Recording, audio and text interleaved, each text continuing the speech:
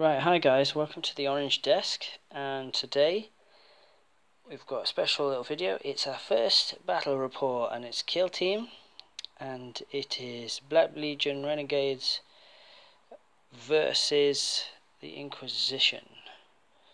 So, I'll go through the Black Legion first. We've got 10 cultists.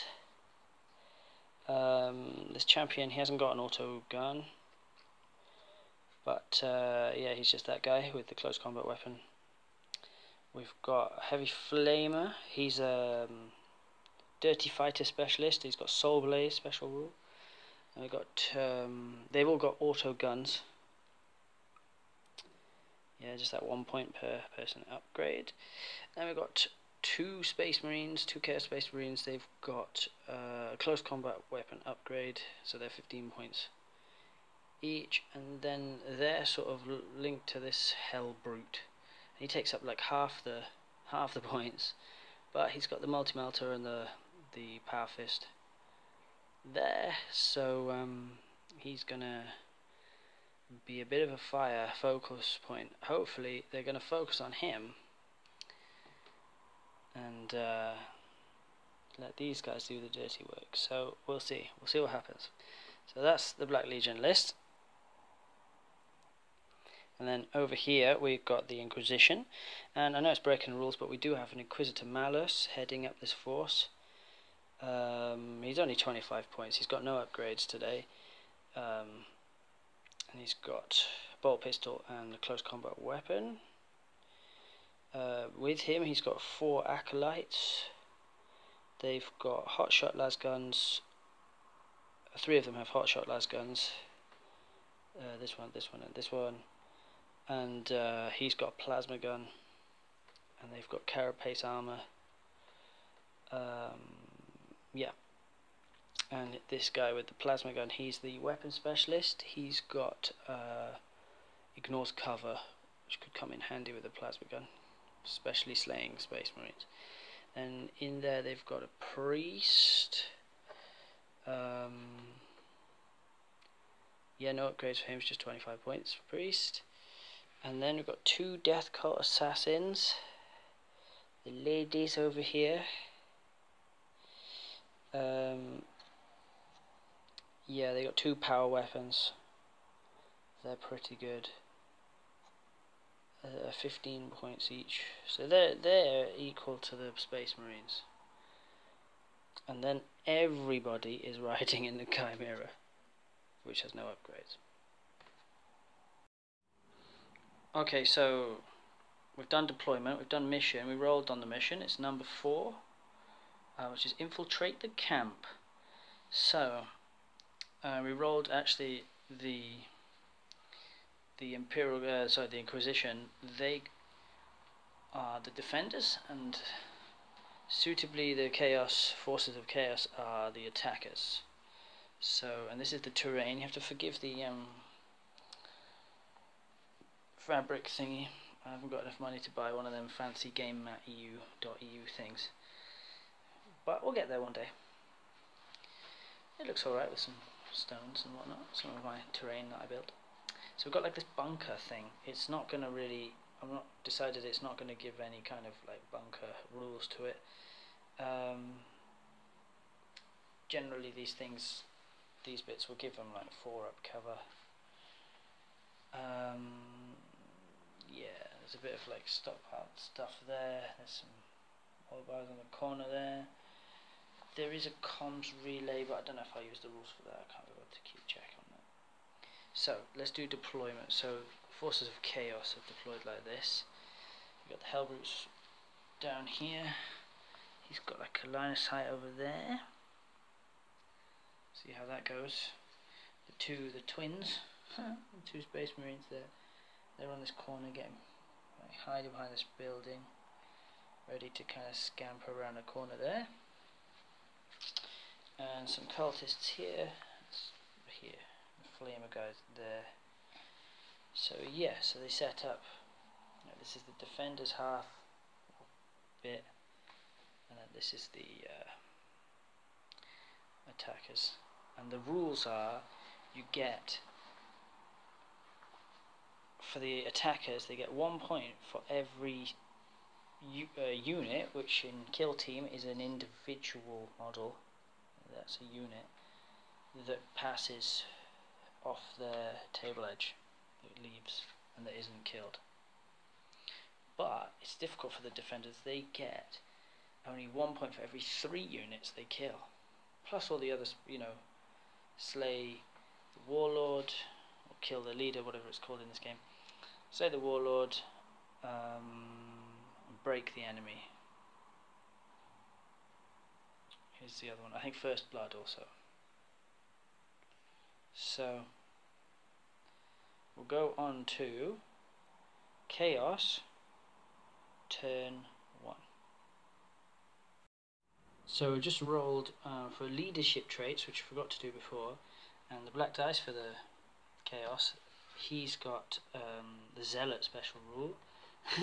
You can get much different there because you're 1 and a 6, and the Inquisitor.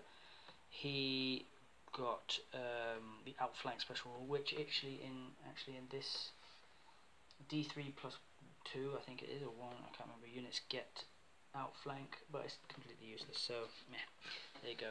And also, I forgot to mention who the warlord is for this. So the warlord is going to be this twin. This guy. Oh, that's going to be quite difficult to tell them apart. But we'll keep track. So he's the warlord, and he's got Zealot, which could be useful for his twin brother. Okay. Right, here's the movement for the Chaos Forces. They've just basically gone from here to here. Just a line of them. The idea, I think the tactic for these guys would just be to run. I don't think they can actually do any shooting from this point of view. But maybe. Might be worth just like picking up First Blood or something on the way there. But we'll see. And then around here, so this is the leader here. He's just tucked in there into the little nook. Or is it a cranny? I don't know. A nook and a cranny. And he's tucked in there, and the Hellbrute is there with a line of sight. Looks like side armor on the Chimera there, so that could be interesting. See what happens next in the shooting phase. Okay, so we've done shooting phase. This one little cultist. It's funny in Kill Team how cultists become so much more, like the insignificant ones become much more significant. This little guy at the far end here, with the black hood there, he shot up at the boys up here, well, 2 of the guys up here. It's within rapid fire range. His auto gun, his little pea shooter, strength 3, no AP dash. Managed to kill 1 acolyte there, which was quite impressive. Everybody else has run, apart from, oh, this guy, he shot. He shouldn't have run.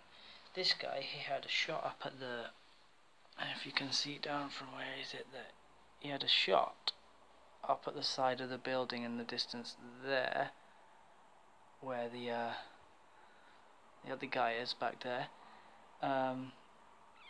Yeah, here, not rapid fire range, just normal 1 shot. Killed him. It's pretty good. Failed his armor save. These Inquisitional guards are not doing very well, are they? So the acolytes, they died. 2 acolytes dropped. So they get First Blood. That's 1 point already to Chaos. And there's a lot of cultists running across this little hill here. So that multi-laser is going to have to do some damage. Mind you, what's skulking around the back of that building? Talking about the Hellbrute, he did fire just out of melter range, which is annoying, but it's almost in charge distance, to be honest, which will probably happen next turn. He fired onto at the side armor, but missed. He rolled a 1 for us to hit also. And yeah, so on to Inquisition, turn 1. Don't know how they're going to drag themselves back from this. Tough times for the Inquisition. Okay, so the end of turn 1 in total, or turn 1 for the Inquisition anyway also. So let's do shooting first. There wasn't anything else that happened. There was no assaults, there was no run moves. Also movement, this guy actually moved, he moved up to the barricade there, he moved back to there, and he moved into this little hole there. The Chimera stayed where it was. Twisted its turret round, shot at the Hell Brute, which is now, that's what that little mark is now, crazed. And it's lost a hull point. They got a glancing hit on him. So he's now crazed, but I haven't rolled to see what that is yet, so we'll do that in a second. The plasma guy,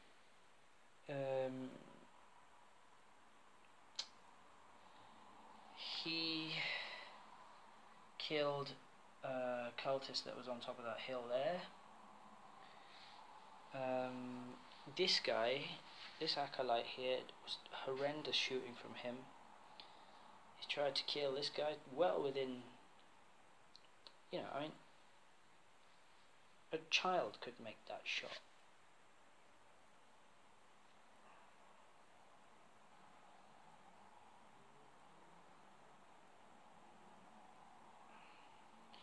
So anyway, there's still a load of cultists down here, and there's still 2 post-humans, evil post-humans, and a hell brute down here, so good luck.